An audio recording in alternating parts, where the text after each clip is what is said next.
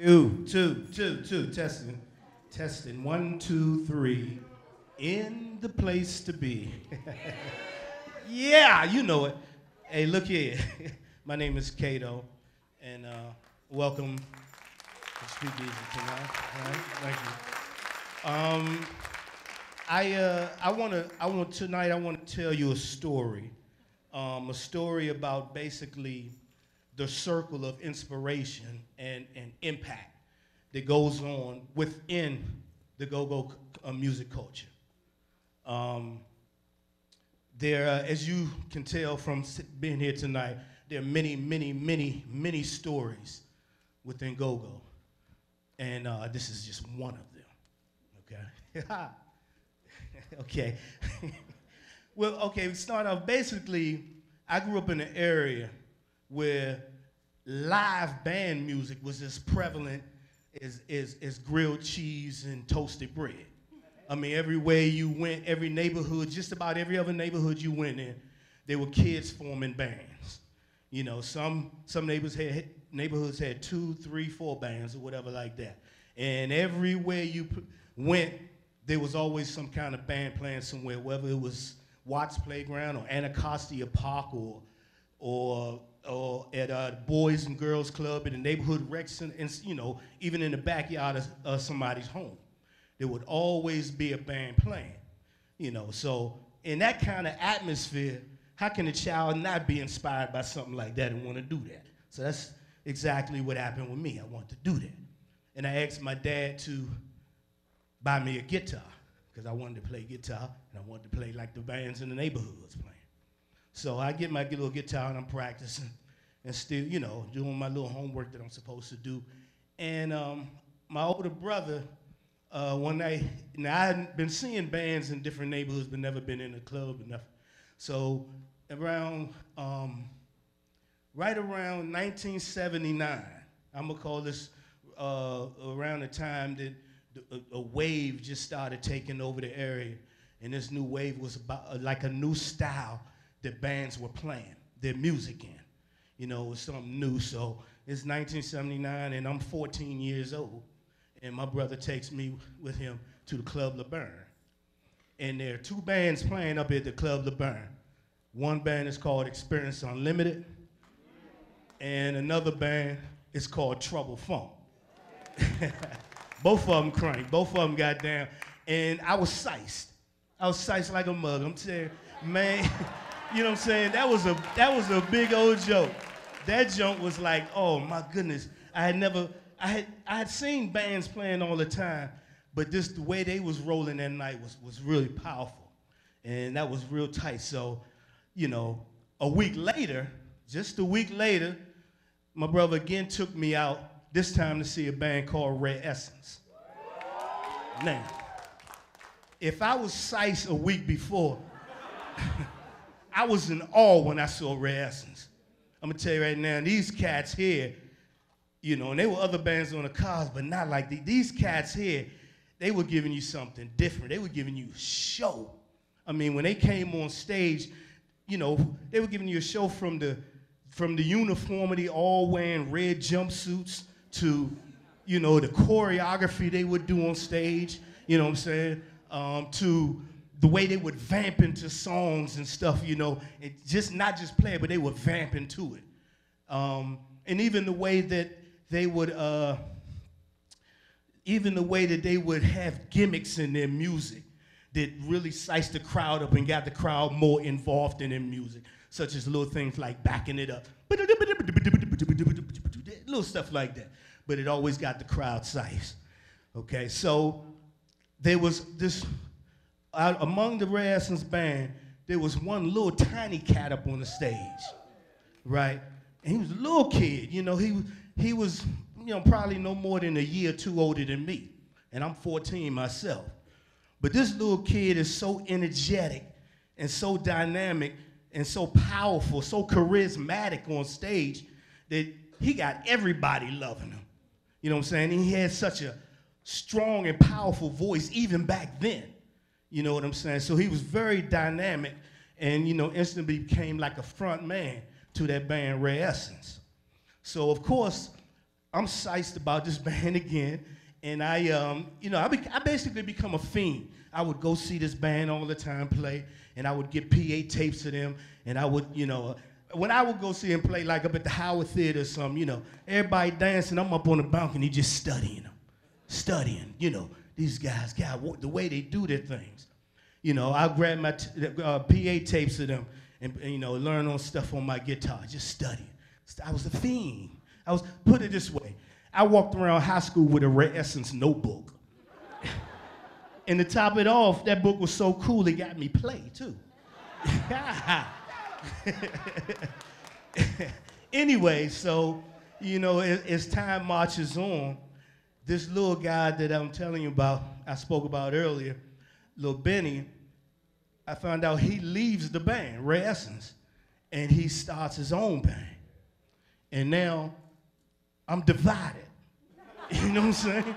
Because I still love Ray Essence, but now I love this new band called Lil Benny and the Masters. You know what I'm saying? So, so now I'm still studying both. I still, go see Ray Essence, go see Lil Benny, go see Ray Essence, go see Lil Benny, study Ray Essence, study Benny, do my homework with the stuff. And, it'd be times I would go see Benny playing, it would be times he would sometimes ask me, where your guitar at? And I would say, shoot, my guitar out in the car, Not necessarily bringing my guitar to play with him, but basically me and my man Weeze would be coming from band practice, and we would always stop there and go see them play, So anyway, time goes by. I'm still playing my little thing in the little bands and stuff. And one day I get a phone call, right? So phone call, the guy voice on the other end said, hello, can I speak to Kato? I'm like, this Kato. He said, what's up, Kato? This is little Benny. I'm like, yeah, right. You know what I'm saying? First, I didn't believe it was Benny, Then after I realized it was Benny, I'm psyched. I'm telling my brother. You know what I'm saying? I was thrown off because, first of all, why would he be calling me? And second of all, how in the heck he get my number in the first place? You know what I'm saying? But he did. So he went on to say that he was making changes in his band. And he asked if I was interested in auditioning. What the hell you think? I mean, for real. What do you think, huh? Of course, so here I am in a basement on 14th and Good Hope Road with the likes of people like Mark Godfather Lawson, DC, Marky, Jungle Boogie, Terry, Elmo, whole rack of folks that I looked up to from a distance and all. And now I'm in the basement sharing the love that we all have for this go-go music with these same cats. And of course, Benny himself. And so I basically, played with Benny about 6 years in 2 different bands. One was called, of course, Lil Benny and the Masters. Then it was a kind of a merged thing, and we became Proper Utensils. And yeah, with the go-go rum shaker, nah, nah, nah, all that. That was Benny's voice too, nah, nah, nah, nah, nah, nah, nah. But anyway, so we were doing that thing, and we were enjoying life. That's 6 years, you know what I'm saying? We were enjoying life. We played all kinds of places, Panorama Room, Black Hole, Metro Club, East Side, Rhythms, Triples, Ibex. We even got up to Capitol Center, you know what I'm saying? That was a big deal to get up to the Capitol Center, and that was a big deal. And of course, 6 years go by and all that, and we all get older now. We all entering our late 20s and stuff. And life happens, And I say that to say that I basically got married and left GoGo. Started a family.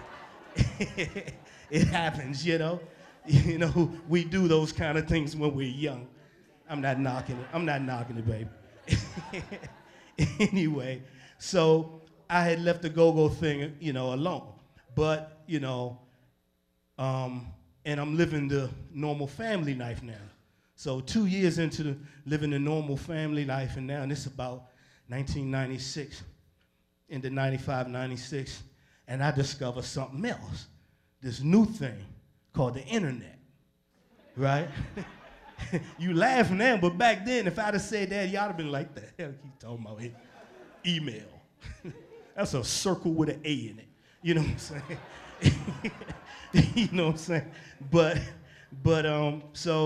it was, you know, I discovered it because of a job I was working at. But I was just so intrigued by that same kind of intrigueness that I wanted to know how to build websites and stuff like that, you know. So obviously I'm going to learn and teach myself or take whatever class I can and learn how to build a website. But I had to have a subject to build it on. And, you know, the only thing that I know about for the past 10, 15 years is GoGo. So I basically built the site on that. And I based it on the name of a song made by Ray Essence during the time Benny was with him, called Take Me Out to the Go-Go. And I called it Kato's Take Me Out to the Go-Go. You know what I'm saying? That's a long thing trying to get somebody to type in. So I said, I'm gonna have to shorten this up. And I took the capital letters of all the words, Take Me Out to the Go-Go, TMOTTGoGo.com, TMOTTGoGo.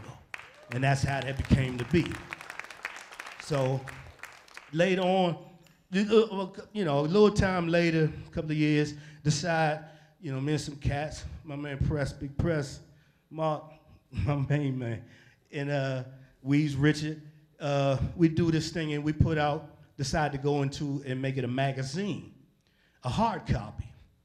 So the very first person I thought of to approach to be on the cover of this magazine was who? Lil Benny, my man. Not Chuck. Chuck been on the cover, but not the very first. And so, you know, I hollered at Benny about doing it, and he was like, sure, you know. Benny was like that. Benny was a cat who he basically supported anything I did, you know. He really did, you know, whenever we would have a little TMOT cookouts or whatever, he would show up there. You know, anything had anything to do with the coalition. If they was doing photo shots and stuff, he would show up. You know, he was still doing his thing. While, you know, of course, he went on playing with Chuck and other folks. And so he would even often ask me sometime, he used to say, Kato, you still playing that guitar? And I'm like, man, and you know, my chops. He's like, man, don't worry about it. You can rap. All you need to do is Chuck, and you can rap. That's all you need to do. So little stuff like that. So anyway, you know, and that's kind of how things was for the past years. But it was the morning of May 30th, 2010. And I had received a call that, you know, hit me like a ton of bricks.